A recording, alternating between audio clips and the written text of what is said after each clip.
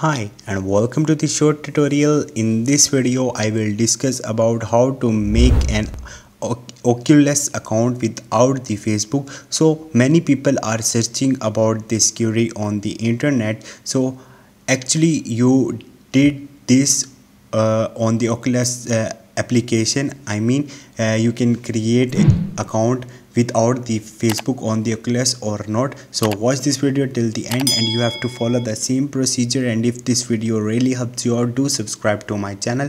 So first of all, you have to download the Oculus application from your Play Store. Once you will open it, after that you have to click on it. So many people are making video. You can simply click on the